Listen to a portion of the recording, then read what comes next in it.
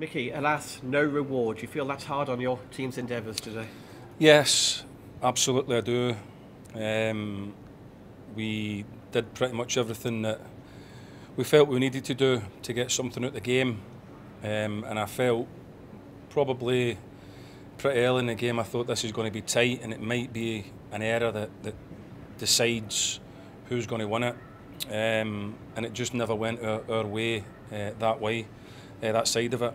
But in terms of the setup of the group and the determination to get the press right and the counter-attacking right, we probably would like to keep the ball a little bit better at times, but it's the first game of the season. But overall, I think we thoroughly deserved something from the game. Of course, I think everybody knows that you'll allow MK Dons to keep playing it square and playing it across the pitch and wait for your opportunity to go and get it off them. And I think that's the way the game panned out. I think Jason's had only one save to make in the whole game, which is credit to our boys in the way that we defended. And there's stuff that we want to build on. We don't like losing games, but sometimes the result's a bit of an imposter and doesn't really say the whole story of the game.